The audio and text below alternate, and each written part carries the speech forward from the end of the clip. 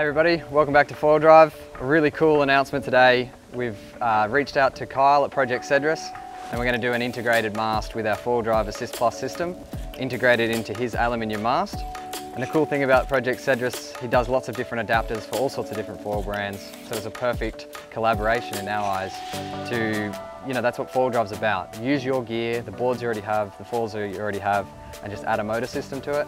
Kyle's got the similar concept with his mast, so a really cool collaboration that we've got going on here.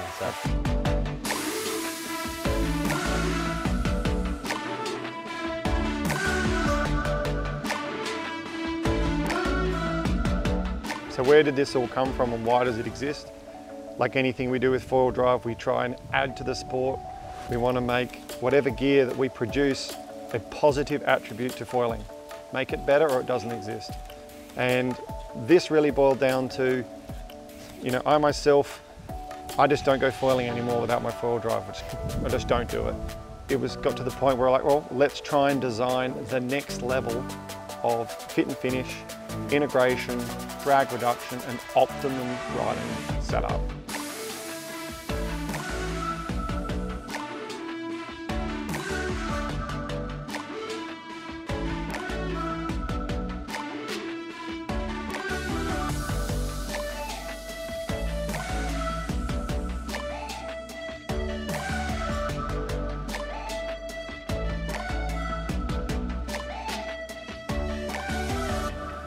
Okay, so what are the differences between this and the original setup? So it's a normal Assist Plus, but we are adding on, as an option, if you choose to go down that path, the integrated mast as a complete kit, the new version of the pod, and the motor system built onto the Assist Plus.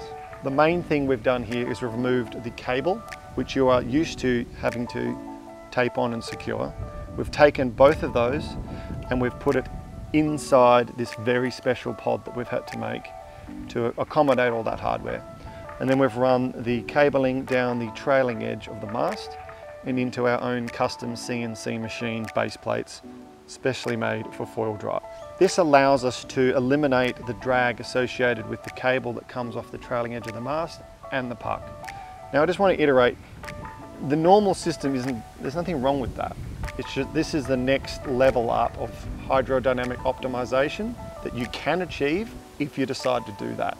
Once you select your pod height, it's fixed. You can't change it. You do lose that adjustability, which we're all very familiar with. You've got the ability to adjust the pod height on the original system.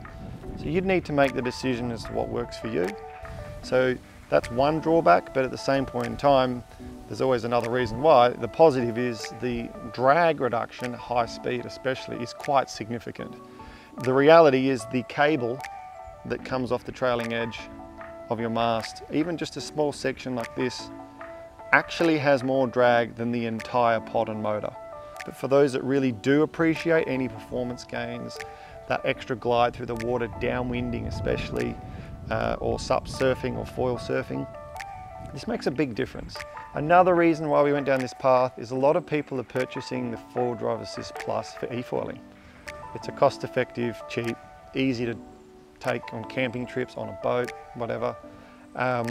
So we're doing the integrated one that's designed for e-foiling. This just gives you extra performance through the water. If you're constantly on foil, powering around doing e-foiling, the integrated mast means that obviously there's no cable, there's no cable tracks, there's no tape. It's just done. It's perfect out the box. Just go and use it, and you do get more speed and you do get a longer run time.